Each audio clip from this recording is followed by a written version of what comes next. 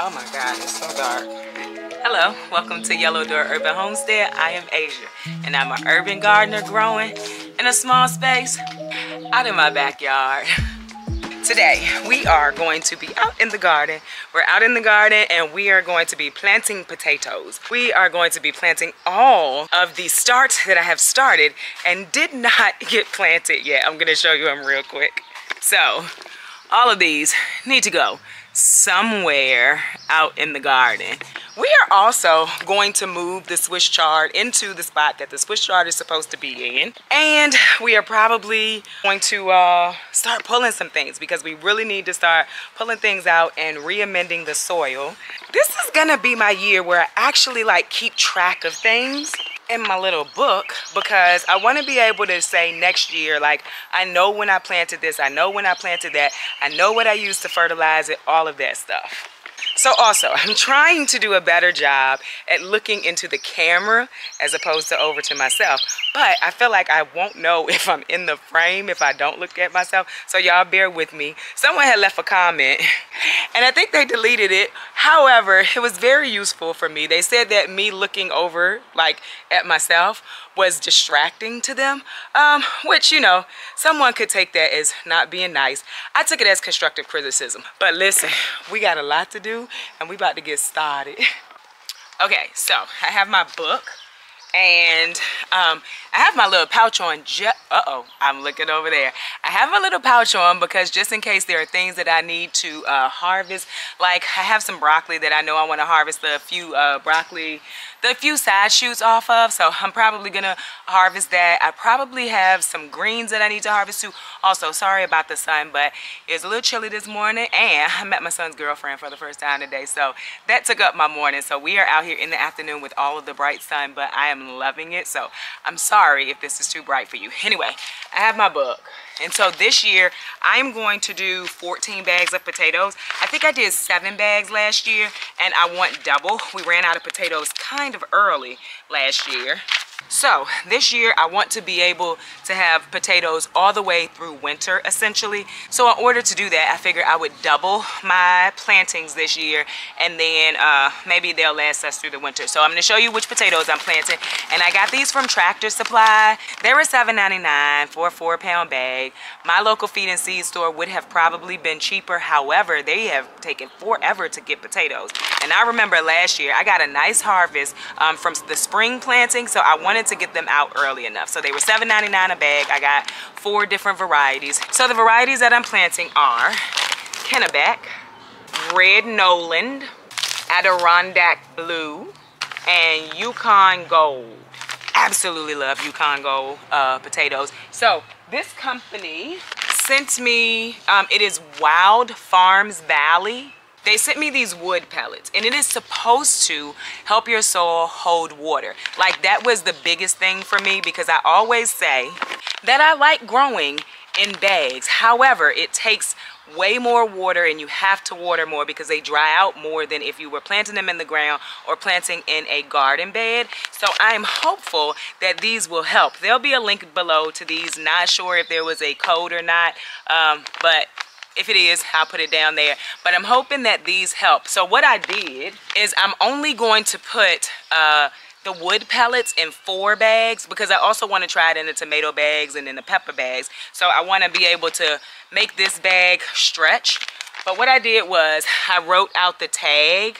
I wrote out the tag for each potato so I would know which ones had the wool in it, and then I can try to see if this is actually helping my plants, well, helping the soil in these bags to stay more moist. So we will see. That's one trial this year.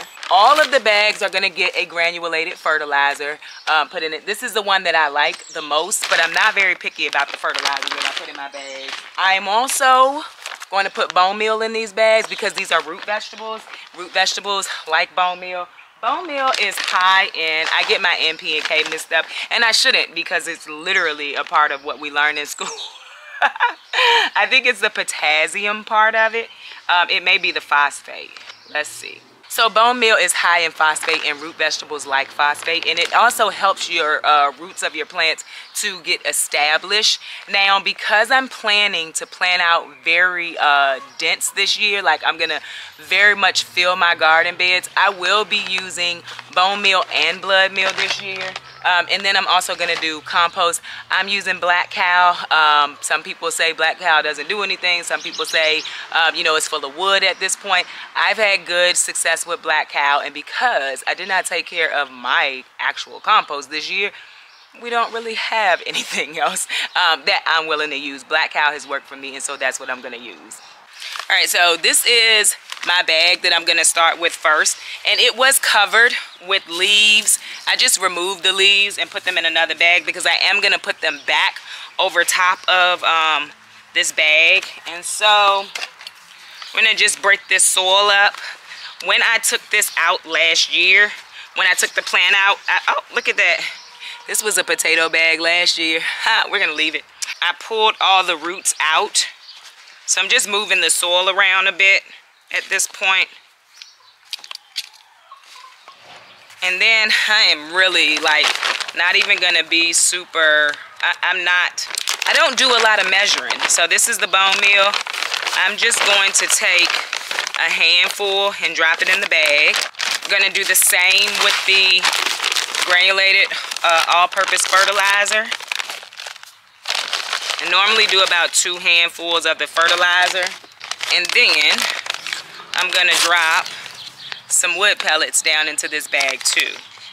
And then I'm gonna mix the soil back up, and then I'm gonna put some compost in the bag.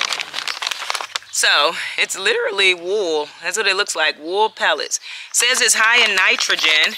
I wanna say 9% nitrogen and 2% potash. So we'll see. I'm gonna go ahead and mix that in. I imagine the wood pellets are going to wool. I keep saying wood. The wool pellets are going to expand, and that's how we're gonna hold water in. So we'll see. But my soil is really nice right now. Like I said, I covered it with leaves over the winter, and I think that was very helpful because I did not empty these bags. That's what I didn't do, which I have done in previous years. I would empty them and then refill them, but that was a lot of work, so I did not do that this year. Now we have fertilized the bag, and granulated fertilizer is not going to be available immediately.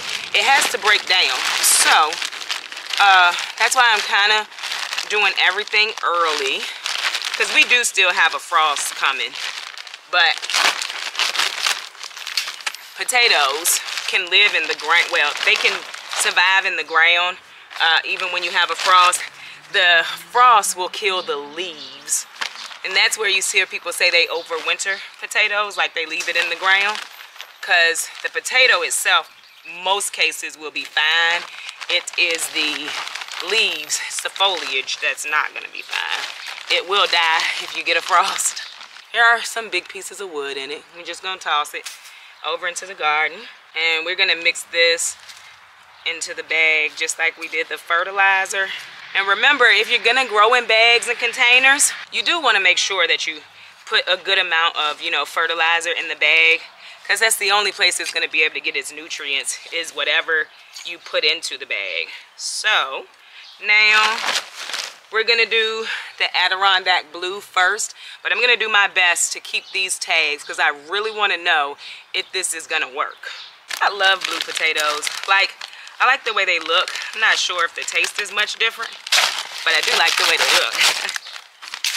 And these, lucky for me, which is another reason why I was like, I'm going to go ahead and buy these. A lot of these were already chitted, so that's a plus. So I'm gonna do 2 potatoes to a bag. I'm literally just gonna dig a hole and drop that potato down in it. And I'm gonna do one on this side as well. And you can cut your potatoes in half, but I'm not gonna do that. But just so you know, all of these are gonna make a plant. So you could cut them just to where you see the little eyes. I'm not doing it. I maybe should, but I'm not. So I'm gonna drop that down in there. And we have potatoes planted already. And again, I'm gonna put the leaves back over it because leaves can also help hold in moisture. And the potatoes won't have a problem coming up through these leaves either. So we got 1 bag of potatoes planted now. So I'm going to probably put you in speed up mode because I'm gonna go ahead and get this done so we can move on to my next planting.